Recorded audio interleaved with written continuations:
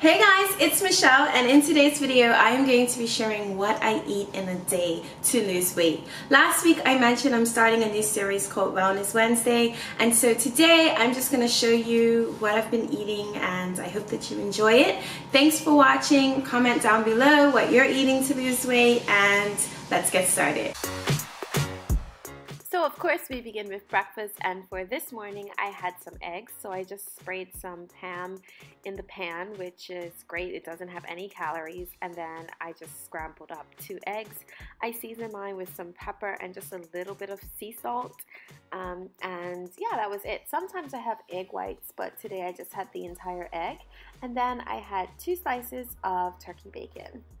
Now once that was all done, I just put it in the plate, and I also included some avocado and some oranges, which I've been really into. These are actually blood oranges. They call them cara cara, and they are so sweet and delicious. Now along with my breakfast, every morning I have some type of tea, and this morning I just had the green tea with lemon. Of course, green tea is known for helping your metabolism, like speeding it up, and it just has a lot of health benefits, so I try to include that every morning. And that was my breakfast. The next thing that I ate was a snack. It was my pre-workout snack, and I have these ONE protein bars, which are amazing. They taste so good. It tastes just like chocolate. But anyway, it's full of protein, 20 grams of protein, 1 gram of sugar, and it really gives you that boost right before you go work out. Then it's lunchtime, and for lunch this day I just made my own salad at a salad bar. So I have some mixed greens along with corn and chicken and red kidney beans, some cucumbers, just a whole bunch of veggies in there, and it tasted really yummy. I find it's the best way to get your veggies in, and I have some balsamic vinegar on top. And of course I cannot forget to mention my iced green tea from Starbucks. I tried to have a small snack in the afternoon, and today I just had an apple. They're really filling, and it just holds me over until dinner. So for dinner, I had some split pea soup, which was absolutely delicious, and it's full of fiber and a whole bunch of veggies. So I'm just going to walk you through the process of how I make it. Now to begin, you're just going to get 3 cups of water and soak the split green peas in them for at least an hour. Now to start the process of softening the peas, I just boil or simmer mine for like 5 minutes, and then I take them off the heat and just let them rest for an hour. During this time, I prep my vegetables. So you see there I have 1 potato, some carrots, an onion, and some celery. So you're just going to peel your veggies as well as chop them up. I dice mine because you want them in fairly small pieces so that they cook down with the soup. And so yeah, that's what I did while the peas were soaking. After an hour, I just drained the peas, and then it was time to make the soup.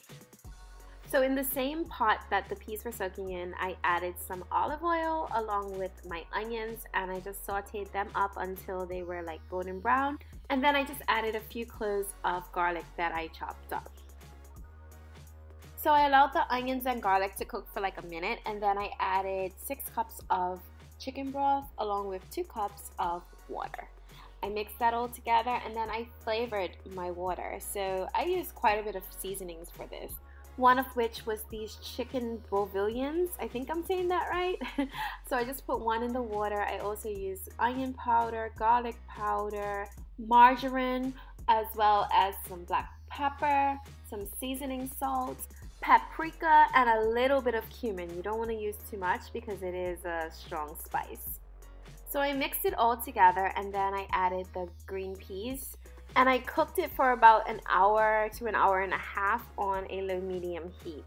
Now throughout the hour I would just go in and stir it up because they can stick to the bottom of the pot, so I just stirred it every now and then.